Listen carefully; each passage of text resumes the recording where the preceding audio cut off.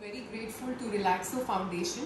We are signing an MOU, rather this is a renewal of our remedial education project.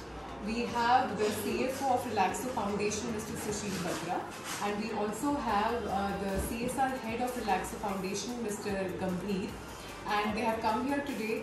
We requested them to come here and get the MOU signed in the presence of our founder member, Kiran Bedi ma'am, and we want to thank you once again.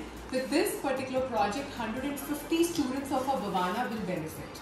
So thank you very much, sir, from the entire Navjyoti India Foundation. It's a great pleasure that we are here. We are associated with them last 6 years.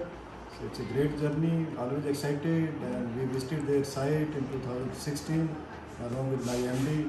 So really the picture is always in our mind. So it's a great association. We are happy to work with you and hope so this journey will go for so many. Support from Relaxo Foundation started way back when our children were in grade 4. The support started with 50 students, and now in 2022 these students have come in grade 9 and 10. So these 150 children, the support has ensured continuity of these 150 children who are first generation learners in Bhavana. And a corporate coming together in collaboration to spread and strengthen the educational roots of our marginalized or underserved children. And this is remedial education, continues to remedy. They go to normal school, but they also have a deficiency.